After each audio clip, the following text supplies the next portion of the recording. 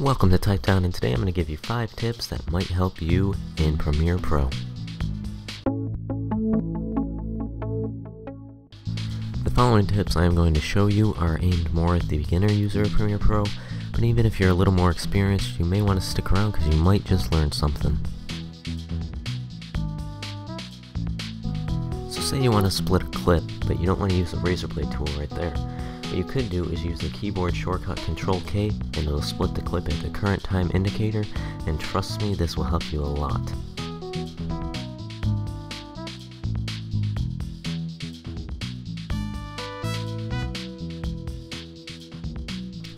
If you use an audio recorder rather than your onboard microphone on your camera, you may already sync up your audio in post, but this can be a time-consuming process. But in the new Premiere Pro, there is a synchronization feature that makes it really easy and fast. All you have to do is select both items, right click and hit synchronize, make sure audio is selected, and all you do is hit OK, and it does everything for you, and it does a pretty good job.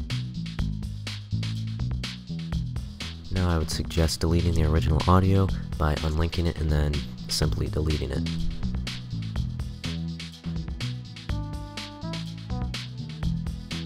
If you're like me and are really bad at color correcting, then the fast color corrector will help you a lot because it makes color correcting your footage so easy. So under the effects tab, make sure you're under fast color corrector, scroll down to where it says black level, click the little eyedropper tool, go over to your footage, and click the darkest part you can see on the footage. Then go back over to the fast color corrector, hit the white level eyedropper tool, and find the whitest part on your footage, and there you go.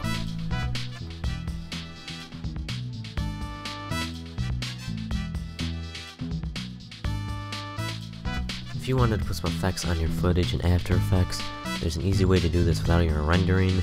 All you have to do is right click and hit replace with After Effects composition. After Effects will open and your footage is there. Say I wanted to put a fast blur on here, and I increased the blurriness so much that it looks real stupid.